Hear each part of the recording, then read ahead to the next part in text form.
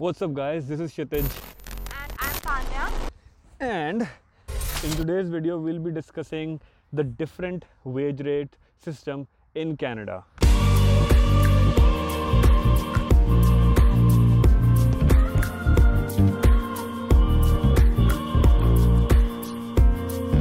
So today we'll be talking about how many hours you're supposed to work to be considered as full-time, to be having a full-time employment or part-time employment. So to start with Alberta, a full-time employment is considered when you're working anywhere between 32 to 40 hours. So that's a week. That's weekly, 32 to 40 hours weekly. So if you're working that would be considered as a full-time employment. So yeah, if you're working up to 20 hours, it is considered as part-time. So 0 to 20 is considered as part-time employment in Canada. Some companies, they also break down the full-time part-time employment into one more aspect. So there's part-time employment, then in between there's short-time employment. So if you're working anywhere between 20 to 30 hours, that's short-time employment. So there's part-time, that's up to 20 hours, short-time 20 to 30, and then 32, and then 32 to 40 hours is full-time employment. So now we'll be discussing why everything is broken down into majorly two different categories, like full-time and part-time. I think it's because of the benefits, I guess. Yeah. So for benefits, I feel so if you're working full-time, you get access to pretty much Everything. all the benefits that's included. That's like eyesight, Dental, and like health coverage, life insurance, yeah, etc. everything. But part-time, I guess, part-time, you are entitled to some benefits, but not everything. So I think in part-time you don't get full access to health coverage, and like it's limited. for your vision also you don't get that coverage. So some companies, to minimize the benefits, they tend to put you in the part-time slab.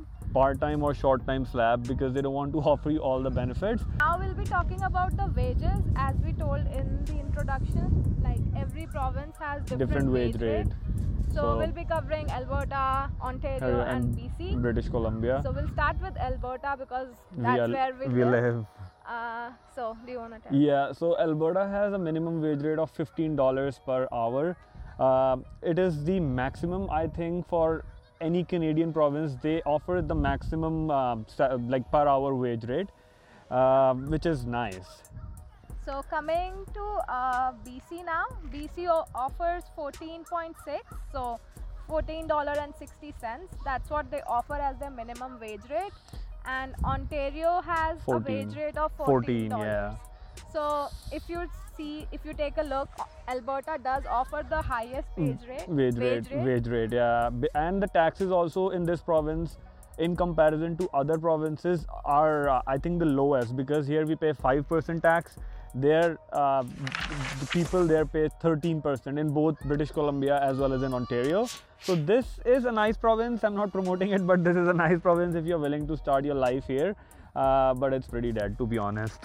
Yeah, because in BC and Ontario you have a lot of things to explore. There are beaches in BC, then there are lakes in Ontario, so you get to see nature. Everything, nature, here, travel. Alberta also is beautiful, but it's more for you to explore. So if you are an adventurous person, you can go for a Hiking, hike, you can go and climb a mountain, but there wouldn't be security as such, because we keep on hearing on incidents where people fall into a river and then you're trapped. When you're hiking, you're trapped and you encounter a bear. So that's all.